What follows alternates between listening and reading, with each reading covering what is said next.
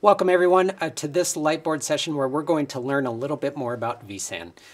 In this session, we're going to look at how the new Express Storage architecture in vSAN 8 is able to deliver RAID-1 performance using RAID 6 erasure coding or any kind of erasure coding that we have available in vSAN.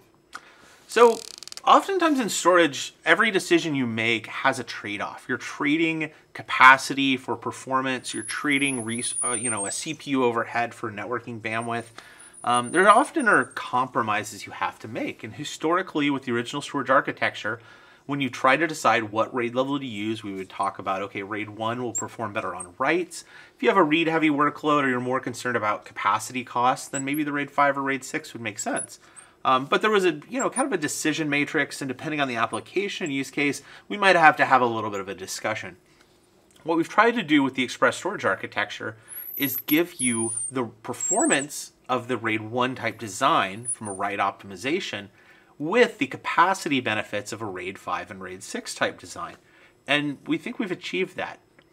Now we're using a new vSAN log structure file system, and this log structure file system goes and it coalesces multiple writes together within this performance leg that follows a RAID 1 type structure, does a mirroring type protection, and it's going to compact that data, it's going to compress that data potentially, it's going to pack in the metadata, because actually as you scale really large storage systems, the metadata actually becomes quite a chore. And it's going to grab that data together, and as that data goes cold, as it ages out, it's going to then move to the capacity leg.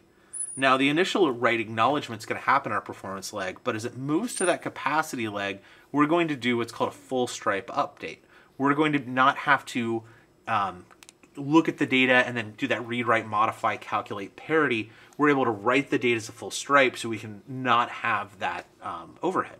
Yeah, John, I think this is a great example of how we were able to take advantage of some of the existing elements in vSAN, some of the existing data structure, and adjust it to where we could write the data quickly, but also package it up in a really efficient way so that when we write something efficiently, that being like a RAID 5 or RAID 6 stripe with parity, that we're doing it all at once and with as minimal I/O and CPU amplification as possible. And this is such a great representation of that, because when we're really looking at these two new legs of an object, which this is where we can see how we are able to take advantage of this new architecture using the new log structured file system within vSAN to deliver that performance and space efficiency without any compromise. And that's really one of the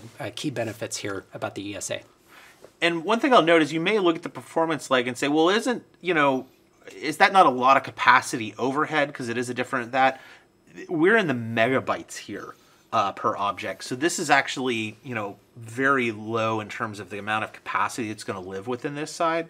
We're going to get these performance benefits, but we're not generating a lot of unnecessary overhead, and your math for figuring out usable space is not going to get that complicated. Yeah, for the most part, when you're doing the the design and sizing exercises through our vSAN sizer, you're just essentially going to have the same overheads that you would normally have. But because we're able to take advantage of addressing performance and capacity in the same manner, that means that all of your storage devices within a vSAN ESA architecture are contributing to both performance and capacity, and that helps you drive down the TCO, improve the manageability of it because you're not dealing with discrete storage devices and with different purposes. This makes it easier. From a management perspective, we're just telling you what it looks like from behind the scenes.